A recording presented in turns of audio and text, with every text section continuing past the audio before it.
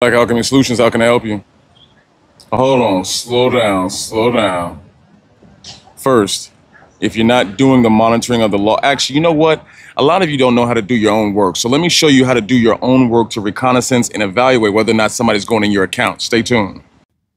Now, one thing I want you to understand is anytime you log into a Google account, it automatically not only tracks your user location, the device it was using, it tracks every single thing that you do. So what you want to do is go into your Google account and then go over to activity controls. When you go over to activity controls, the first thing you want to look at is all of these indications and outlines to see if any of these things are not what you wanted to create. Some people that are in relationships go down here and turn on that location history and share it and put it with somebody else and add somebody else's identity. So that's how you want to get off of that X, so to speak. But you also want to make sure that you, yeah, that's funny. But also you want to go into other activities.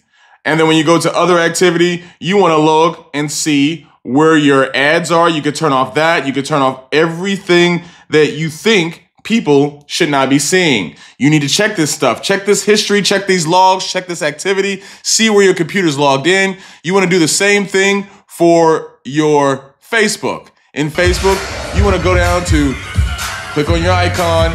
You want to go to settings and privacy. You want to go to activity log, and you want to go into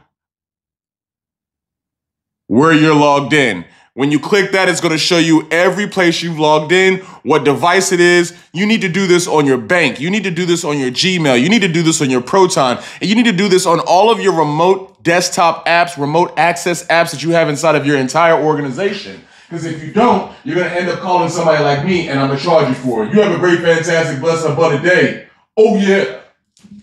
Everything can't be free, but my time is invaluable. I charge you for my time. Oh, yeah.